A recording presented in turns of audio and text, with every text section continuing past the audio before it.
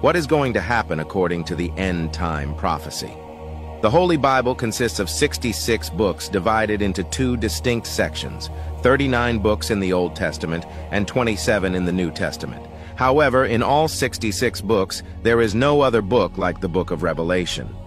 Today, many see Revelation as one of the most debated, intricate, and misinterpreted books in the New Testament. Given its intricate nature, it's not surprising that the early church had mixed feelings about its inclusion. No other book faced as much opposition for inclusion in the scripture canon as the book of Revelation did. Yet, there's a unique blessing associated only with the book of Revelation. Revelation chapter 1 verse 3 states, "Blessed is he that reads, and they that hear the words of this prophecy, and keep those things which are written therein, for the time is at hand." The book of Revelation is undeniable. As time progresses, it becomes more apparent that we are moving closer to the events of the book of Revelation, and there is only one question that is appropriate to ask you. As the book of Revelation is about to unfold before your eyes, are you ready? Are you ready for the throne room of heaven to witness the living creatures, each having 6 wings, that do not rest day or night, saying, "Holy, holy, holy, Lord God Almighty, who was and is to come"? Are you ready for the Lamb to take the scroll and begin to open the seals, marking the commencement of the judgment of God? Are you ready for the 4 horsemen of the apocalypse to make their cosmic descent upon the earth? A rider on a black horse, a rider on a white horse, a rider on a pale horse, and a rider on a red horse. Are you ready for the 6th seal to be opened, and for the cosmic disturbance, for the sun to become black, and the moon to turn to blood, and for the stars of heaven to fall to the earth? Are you ready for the 144,000 of all the tribes of the children of Israel to be sealed? Are you ready for the prelude to the 7 trumpets, where there will be 30 minutes of silence in heaven, the only time recorded in the Bible where this will happen? All heaven will be in silence for about half an hour, complete and utter silence, 30 minutes of anticipation, as the wrath of God is about to be unleashed without limit. During those 30 minutes, every angel and every saint that has ever lived will be in awe of what is about to happen. All the innumerable number of angels and the saints of God that are now in heaven will all be silent for half an hour. Why? Because the trumpets are about to be sounded. And then, finally, Revelation chapter 8, verses 2 to 6. "And I saw the 7 angels which stood before God, and to them were given 7 trumpets. And another angel came and stood at the altar, having a golden censer. And there was given unto him much incense, that he should offer it with the prayers of all saints upon the golden altar which was before the throne. And the smoke of the incense which came with the prayers of the saints ascended up before God out of the angel's hand. And the angel took the censer and filled it with the fire of the altar and cast it into the earth. And there were voices, and thunderings, and lightnings, and an earthquake. And the 7 angels which had the 7 trumpets prepared themselves to sound. And the 7 angels will sound their trumpets one by one, and each trumpet is associated with a major event. This is why all of heaven is silent. Heaven knows what the 7 trumpets mean. For instance, the 5th trumpet will be the release of the locusts from the bottomless pit. Are you ready for the 7 angels with 7 trumpets to sound? Are you ready for the first trumpet to sound where the vegetation will be struck? Are you ready for the 2nd, 3rd, 4th trumpet to sound, and to hear an angel flying through the midst of heaven saying with a loud voice, "Woe, woe, woe to the inhabitants of the earth, because of the remaining blasts of the trumpet of the 3 angels who are about to sound"? Are you ready for the angel that will open the bottomless pit and allow Abaddon, Napoleon the Destroyer, to ascend onto the earth with his locusts? Are you ready for the angels from the Euphrates River to be released? Are you ready for the arrival of the 2 witnesses, for them to preach, then to be martyred, and then for them to resurrect and ascend to heaven in a cloud? Are you ready for the rise of the Antichrist and the mark of the beast? Are you ready for the 3 angels to be sent down to the earth to preach the gospel? Are you ready for the 7 bowls of judgment? Are you ready for the heavens to open to see a rider on a white horse? And the rider on that horse is none other than Jesus. His eyes will be like a flame of fire, Are you ready for the new heaven and the new earth? Are you ready to see the holy city, New Jerusalem, coming down from God out of heaven, prepared as a bride adorned for her husband? The Bible and Jesus informed us that a great tribulation will occur on earth, unparalleled in history. The Antichrist will rise to power. The onset of the Great Tribulation isn't marked by the rapture, but rather when the Antichrist signs a 7-year covenant with Israel. However, he will break this covenant midway. Daniel chapter 9 verse 27 provides further insight. And he shall confirm the covenant with many for 1 week, and in the midst of the week he shall cause the sacrifice and the oblation to cease. And for the overspreading of abominations he shall make it desolate, even until the consummation, and that determined shall be poured upon the desolate.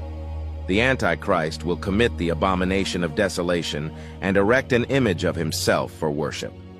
Those present during the tribulation should be alert, understanding that this event signals the onset of the worst 3.5 years of the tribulation period. With the return of the Lord Jesus imminent, the Antichrist will mandate the worship of the beast, making existence unbearable for those refusing the mark of the beast or its worship. Revelation chapter 13, verses 16 to 17 states, And he causeth all, both small and great, rich and poor, free and bond, to receive a mark in their right hand or in their foreheads, and that no man might buy or sell, save he that had the mark or the name of the beast or the number of his name. Throughout the Great Tribulation, the 4 horsemen of the apocalypse will act on earth. Additionally, the 7 seals of God will be unveiled, God's 7 trumpets will sound, and his 7 bowls of wrath will be poured onto earth's inhabitants. As each seal was broken, John witnessed earthbound events. With the first seal's opening, John saw the first horseman on a white horse, armed with a bow and crowned. He was empowered to conquer the world. The second seal revealed a rider on a red horse, armed with a large sword and the power to remove peace from the earth. Upon the third seal breaking, John observed the black horse, its rider holding scales with a command to spill the oil and wine. A pale horse appeared with the 4th seal opening, its rider being death with hell trailing behind. Death was authorized to eliminate 1/4 of the world's population through various means. After the 5th seal's unveiling, John saw the souls of martyred saints who had been persecuted for upholding God's word and testimony. They were clothed in white robes, waiting for the remaining believers on earth to endure a similar fate. The opening of the 6th seal caused a great earthquake on earth. The sun became as black as sackcloth of hair, and the moon became as blood. The stars of heaven fell from their heights, and there was such a tremendous shaking of the heavens and the earth that even heaven seemed to fold up. At this juncture, the inhabitants of the earth began to seek refuge. Revelation chapter 6, verses 16 to 17 states, And said to the mountains and rocks, Fall on us, and hide us from the face of him who sits on the throne and from the wrath of the Lamb. For the great day of his wrath has come, and who can withstand it? All these events are but a glimpse of what will transpire on earth when the 7 trumpets sound and the 7 bowls of God's wrath are poured out upon the land. Revelation chapter 19 verse 11 reads, And I saw heaven opened, and behold a white horse, and he that sat upon him was called Faithful and True, and in righteousness he does judge. After the Great Tribulation, Christ will return in his magnificence to vanquish the Antichrist and his forces, casting them into the lake of fire. The second coming of Christ will starkly contrast with his initial arrival. In his first appearance, Christ came as a sacrificial lamb for the sins of humanity. However, upon his second coming, he will return as a ruling king with all of his majesty and great glory. Christ will be accompanied by the heavenly host. Jude chapter 1 verses 14 to 15 states, And Enoch also, the 7th from Adam, prophesied of these, saying, Behold, the Lord cometh with 10,000s of his saints to execute judgment upon all, and to convince all that are ungodly among them of all their ungodly deeds which they have ungodly committed, and of all their hard speeches which ungodly sinners have spoken against him. The prophecy of Enoch, the seventh from Adam, and the prophecy of John the Revelator all align to tell us of the second coming of the Lord Jesus and his saints. Who is this one that is described as coming with all his saints? He is unveiled in the book of Revelation. Revelation chapter 1 verse 1 states, "The revelation of Jesus Christ, which God gave him to show his servants." The entire Bible reveals Jesus Christ to us, but no book presents him as vividly as the book of Revelation does.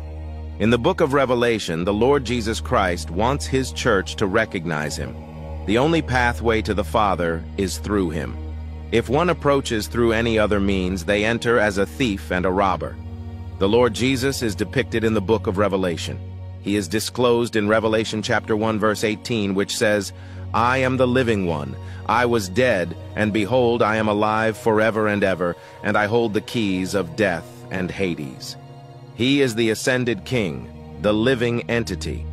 He is no longer arriving as an infant. He is not on the cross anymore, and he is not in the tomb. He is the vibrant being who possesses the keys to death and Hades, the omnipotent one. Revelation chapter 19 verse 15 proclaims, "And out of his mouth goeth a sharp sword, with which he should smite the nations, and he shall rule them with a rod of iron, and he treadeth the winepress of the fierceness and wrath of Almighty God." Eventually, God's wrath will be appeased once his judgment and justice are manifested on earth. Christ will assemble the remnants of his followers, and together they shall reign for a millennium. The rapture is real, as are heaven, hell, the great tribulation, and Christ's second coming. If the trumpet were to sound this instant, are you certain you wouldn't be left behind? What is holding you back from being united with Christ? It's crucial to address it now and set your course straight with the Lord. Thank you for watching. God bless you. Amen.